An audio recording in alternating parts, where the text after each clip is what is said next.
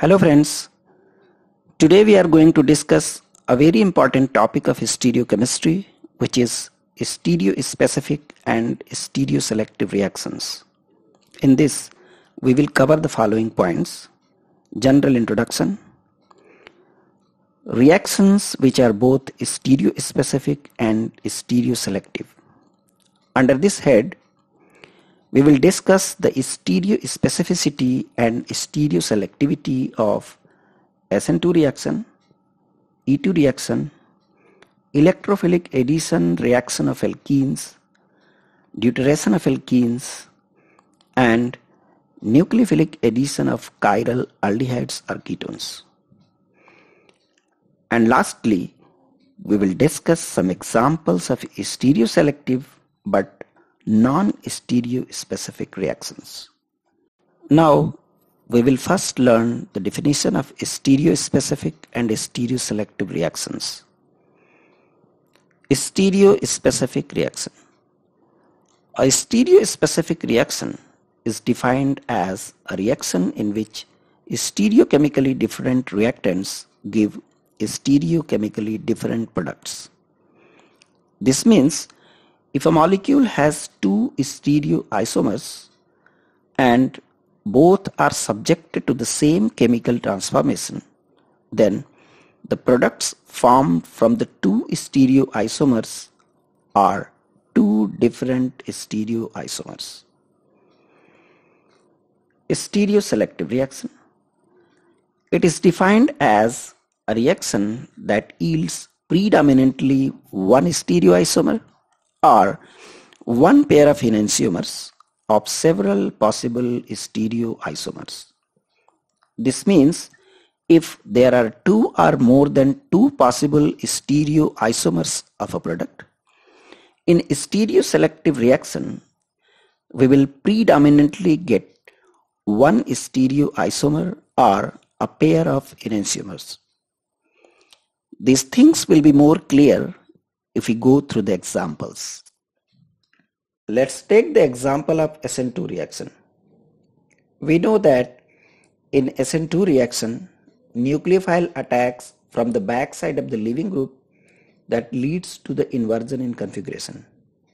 For example, if we allow this R isomer of secondary butyl tosylate to react with tetra and butyl ammonium acetate in DMF, which is SN2 condition, acetate ion attacks from the back side of the tosyl group to produce this S isomer of secondary butyl acetate.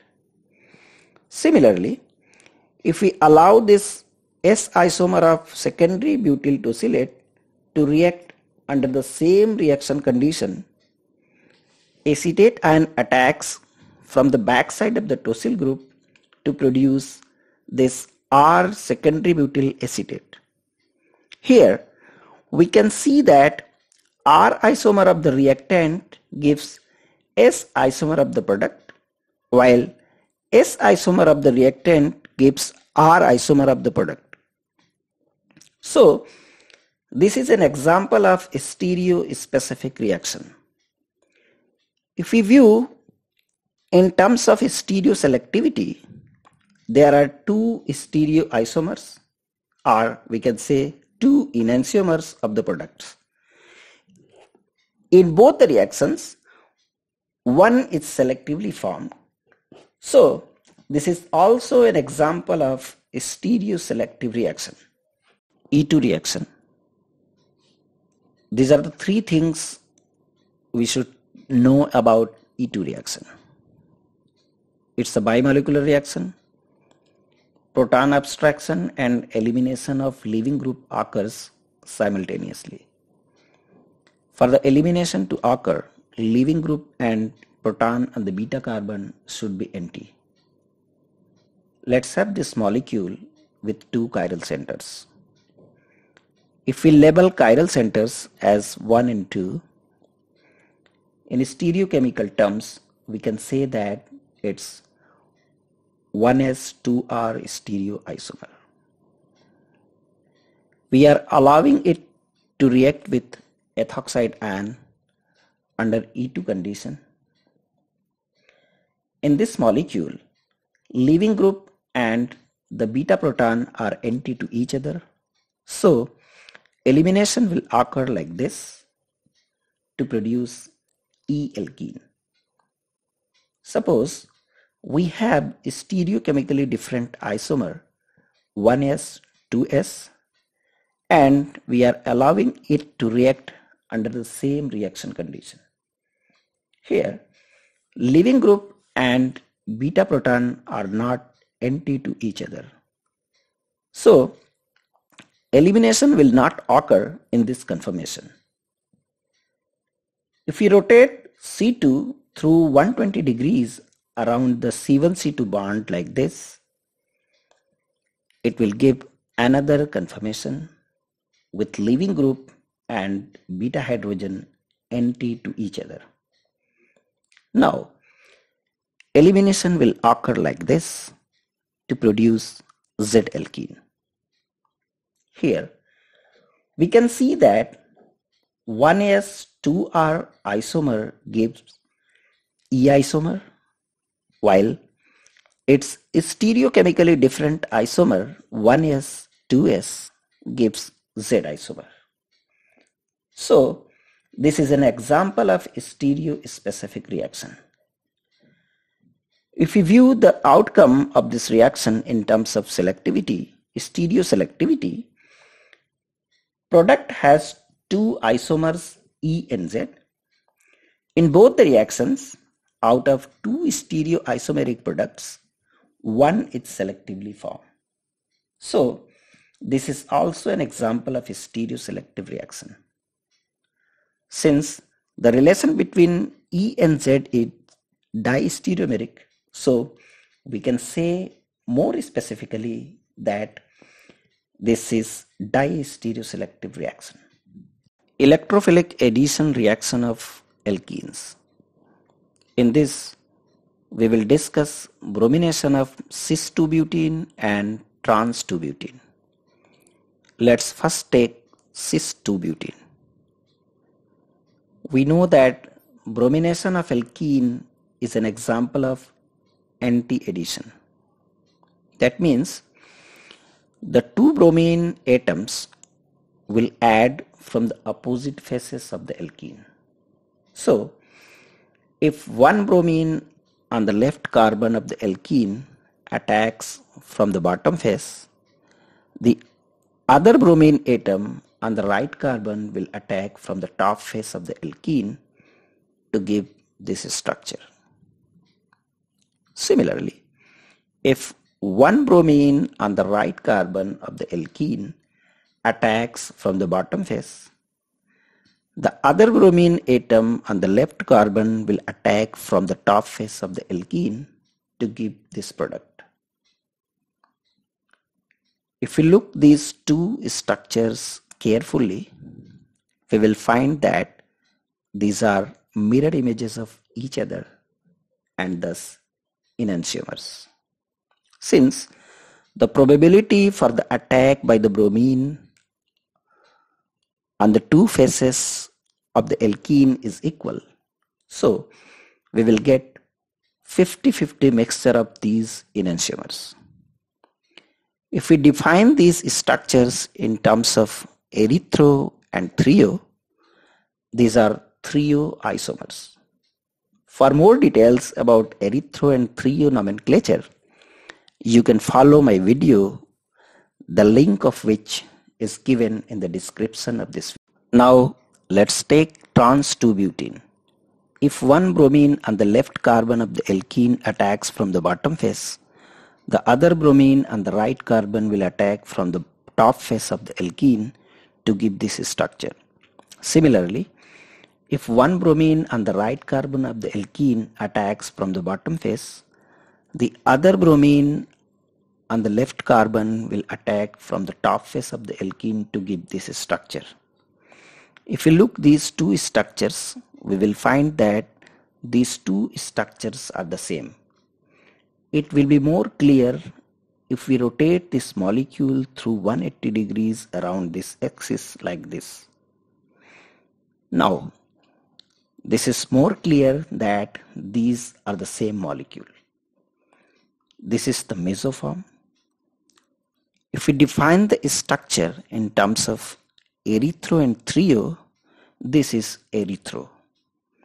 Now, we can see that bromination of cis-2-butene gives 50-50 mixture of enantiomers or Threo product, and the stereochemically different trans isomer gives meso or erythro product. So, bromination of 2-butene is an example of a stereospecific reaction. 2,3-dibromobutane has 3 stereoisomers, 2 enantiomers and a meso. Bromination of cis-2-butene selectively gives a pair of enantiomers, while bromination of trans-2-butene selectively gives meso. So, bromination of 2-butene is also an example of a stereoselective reaction.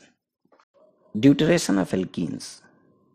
In this, we will discuss deuteration of cis-2-butene and trans-2-butene. Let's first take cis-2-butene. Hydrogenation or deuteration of alkene is an example of syn addition. That means both the deuterium atoms will add from the same face of the alkene. Addition of deuterium atoms from the top face of the alkene will give this structure, and addition from the bottom face will give this structure.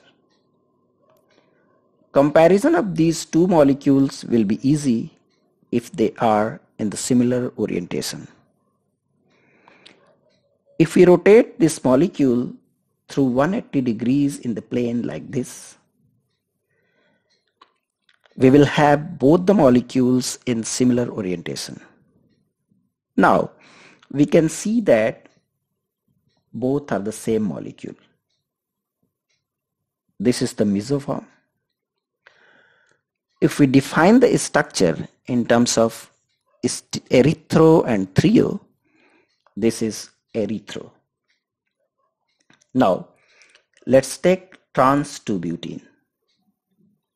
Addition from the top face will give this structure, while addition from the bottom face will give this structure.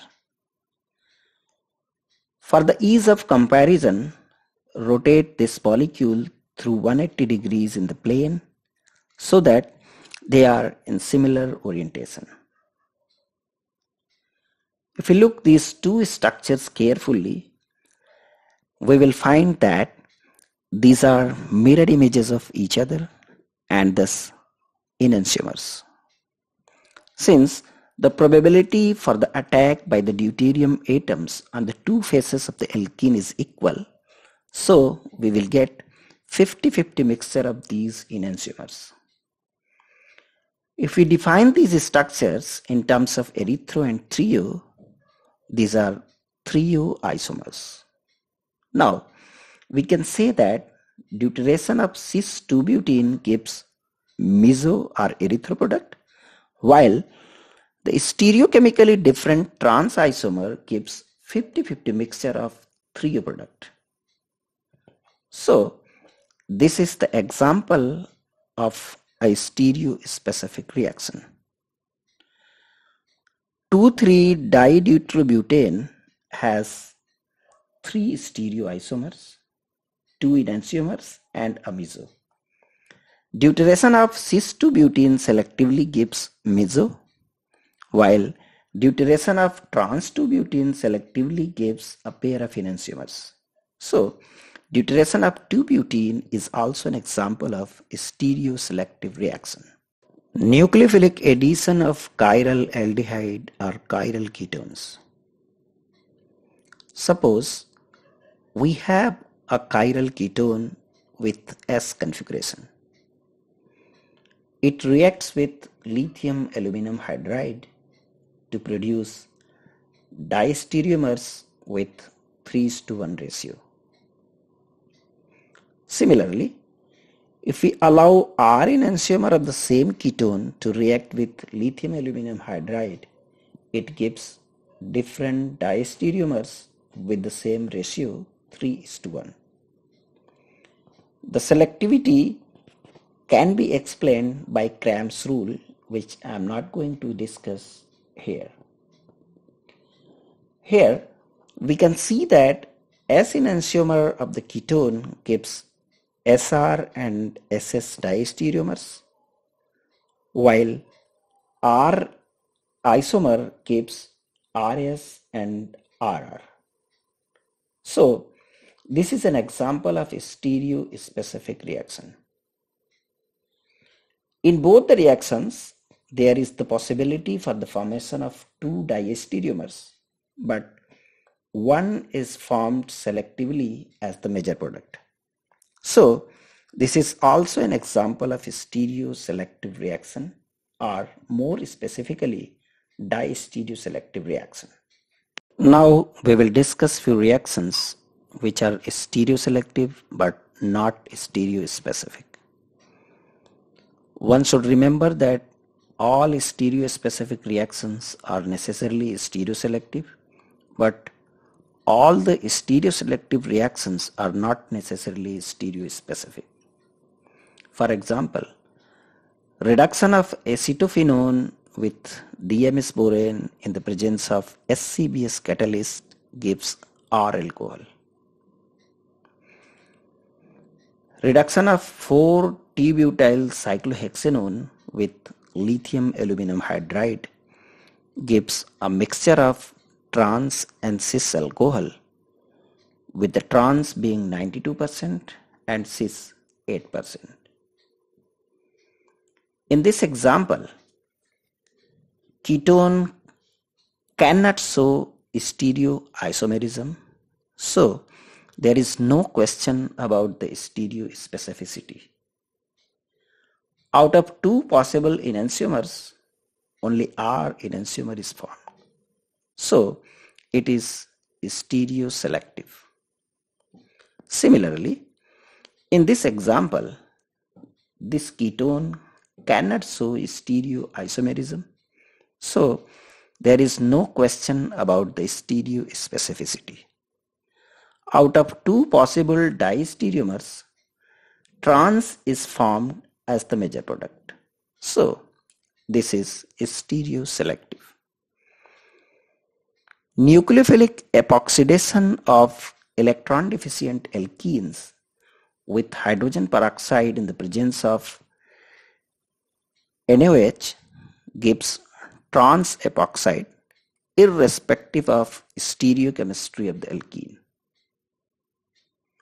Here we can see that whether we use E-alkene or Z-alkene, only trans epoxide is formed. So this is the example of non-stereospecific reaction. Since out of two possible cis and trans isomers of the epoxide, trans is selectively formed. So this is stereoselective. So this reaction is the example of non-stereospecific stereoselective reaction. Irrespective of absolute configuration, when 1-phenylpropanol is treated with H2SO4, undergoes even elimination to produce a mixture of E and Z alkenes with 95% E and 5% Z. This is because both the enantiomers after protonation followed by dehydration produce common carbocation, which after deprotonation produces more stable E isomer as the major and less stable Z isomer as minor product. Since both the enantiomers give same ratio of diastereomers, so this reaction is non-stereospecific. Out of two possible E and Z diastereomers, we are getting E isomer as the major, so this is stereoselective. Kindly subscribe my channel and press the bell icon if you like my videos.